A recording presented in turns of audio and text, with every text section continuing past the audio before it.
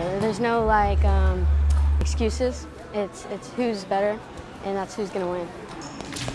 When it comes to wrestling, Skye Schneider makes no excuses. It starts when she wakes up.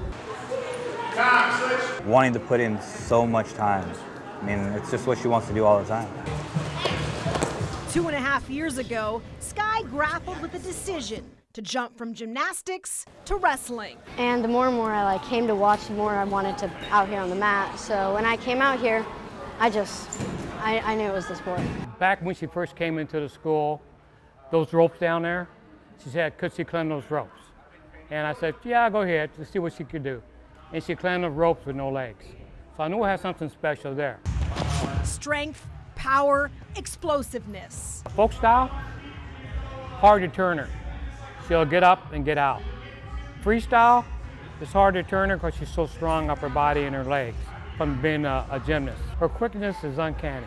It's kind of like, I want to say faster than cat-like. Speedy maneuvers, ensuring she stays one move ahead of the competition. Since wrestling with the boys, I have to be a lot smarter.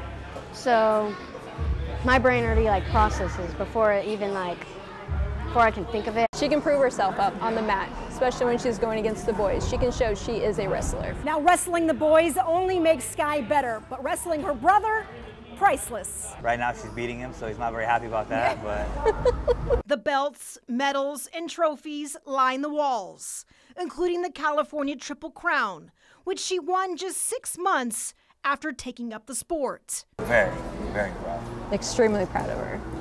It amazes me every day. But her biggest win came back in May at the U15 Women's Nationals. Dad called me and said she's in the finals, and I told Dad that's where we want her. By winning her weight class, Skye will now represent Team USA at the Pan Am Championships in Mexico City. I accomplished it in 2 years, and I'm very proud of myself. And this 13-year-old knows the sky's the limit.